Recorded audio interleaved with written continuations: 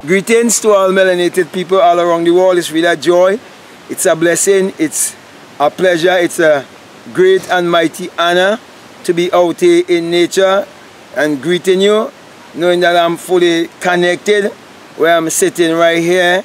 You know, I'm not wearing any shoe, you know, because I want to be grounded and well connected, bringing this message of truth to you, this message of love to you, this message of finding your true identity and coming into true prosperity, okay, because I'm bringing a message of self-realization to you, that if you would put it to work in your life, that you will come to prove this is nothing but the truth. Now, with that being said, my brother and my sister, I want to speak to you concerning the Garden of Eden. And before I mention to you what the Garden of Eden is really speaking about, the first thing I want to explain to you is that the Bible addresses the human mind and must be interpreted psychologically.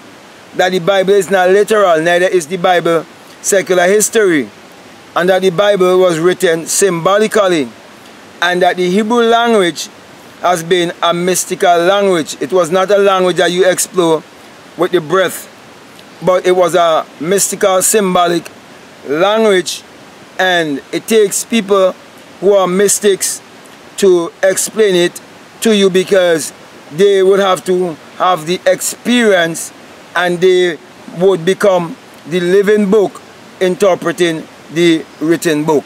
So with that being said, my brother and my sister, I want to say to you that everything that I'm saying to you is based on what I would have experienced. I am not speaking theory. I am speaking my own biography. Okay? That's the reason why I will never come across to you as an intellectual, because I'm only telling you of my experience, just as you would read the scriptures, and those who would have put it together, they're telling you of their experiences.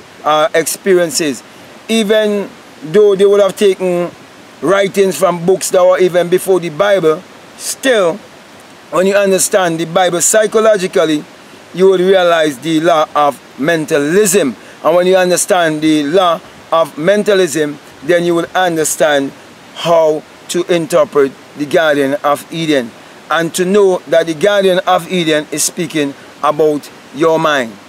It is speaking about the place above your shoulder, and it is speaking of the place that you would sow all of your thoughts, and that your thoughts, they all would grow and they would blossom and they would bring forth fruit. Thus the reason why the Bible tells you, as a man thinketh in his heart, so is he. So the Garden of Eden is not a place in the Middle East, because basically East is speaking about within. Okay? The Garden of Eden that was given to man, for man to till the ground and to prune the land and to take care of the land, is the mind of man that man was given. And man was given a choice whether to dwell on negative thoughts or positive thoughts. Thus the reason why, my brother and my sisters, whatever you sow in the physical earth is going to bring back to you, because it is impartial. And whatever you sow in the womb of a woman, she will bring back to you. Thus the reason why we refer to the earth as Mother Earth. So a woman can bring forth a child for a Chinese man, a Japanese man, an Indian man, a white man, a black man. Any kind of man that sows in her womb, she will bring back a child for that man.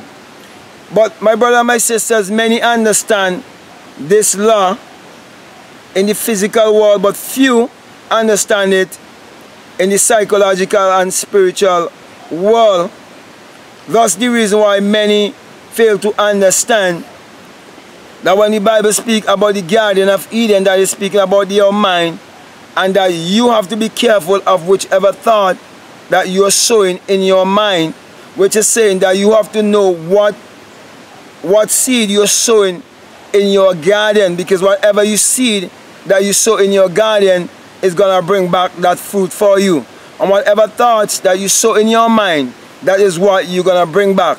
Now, you have to also understand that you have a conscious mind and a subconscious mind.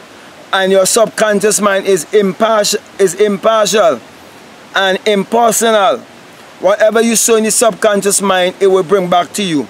Okay, so whenever you impress the subconscious mind with anything, the subconscious mind will download it and bring it back to you.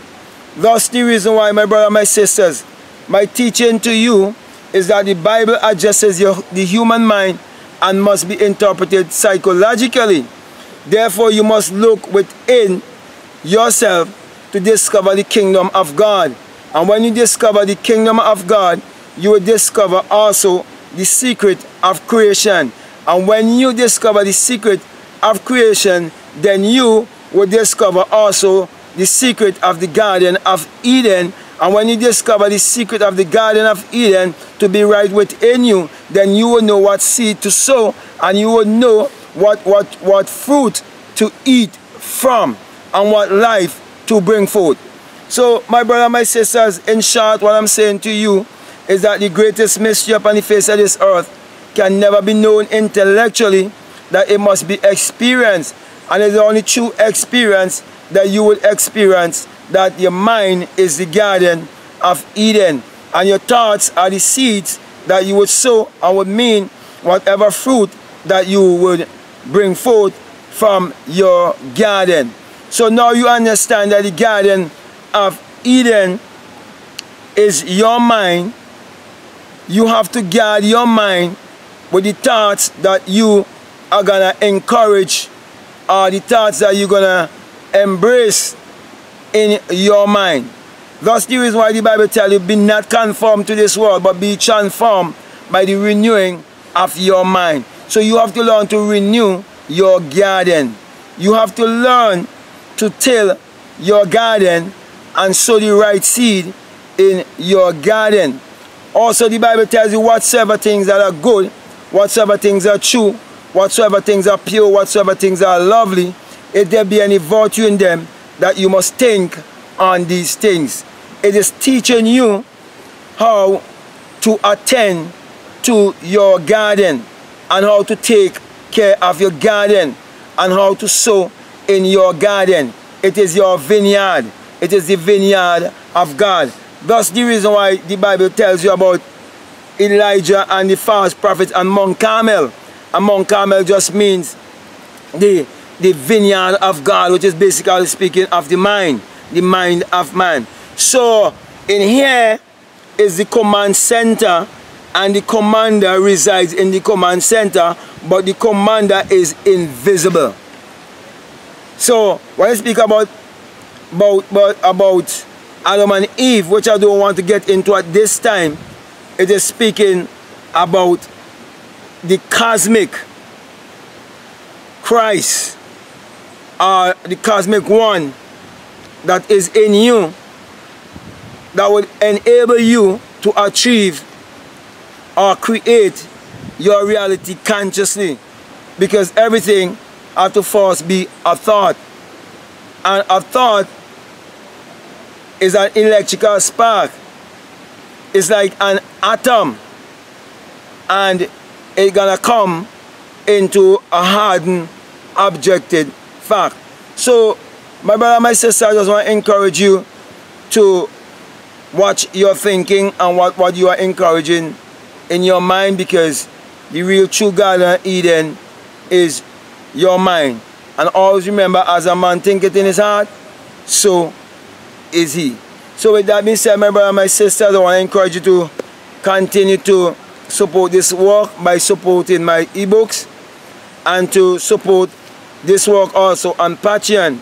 And for those of you who like to learn more about interpreting the Bible psychologically and teaching others how to use the divine law of the Bible to create their reality consciously, you can donate $50 or more on my Patreon, and I will get in touch with you and expound these things more perfectly to you, and up to the point that you can teach others also, so that we can get this message all around the world to melanated people. So as long as you donate $50 or more, I would give you my number, and we would be able to speak from time to time, you know, and I would teach you much more things that you can apply in your life and prove this principle to work in your life